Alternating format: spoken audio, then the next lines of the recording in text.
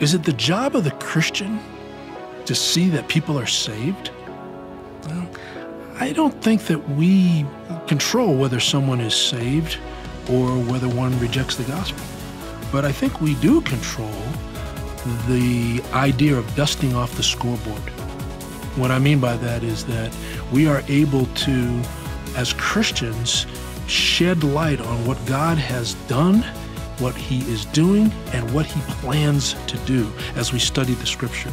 And to be able to unpack that for this world is extremely important. In other words, we're dusting off the scoreboard, the dirty scoreboard, this nebulous scoreboard today that nobody really wants to say who's in charge, who's the winner, who isn't.